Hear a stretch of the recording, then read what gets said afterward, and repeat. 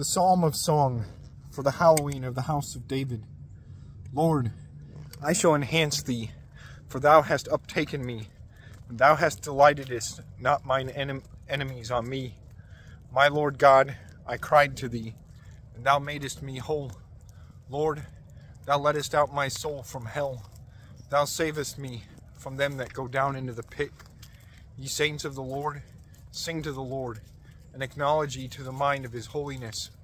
For ire is in his indignation, and life is in his will.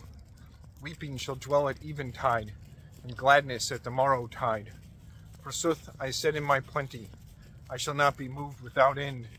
Lord, in thy will, thou hast given virtue to my fairness. Thou turnest away thy face from me, and I am made troubled. Lord, I shall cry to thee, and I shall pray to my God. What profit is in my blood, while I go down into corruption? Whether dust shall acknowledge to thee, either it shall tell of thy truth. The Lord heard, and had mercy on me. The Lord is made mine helper.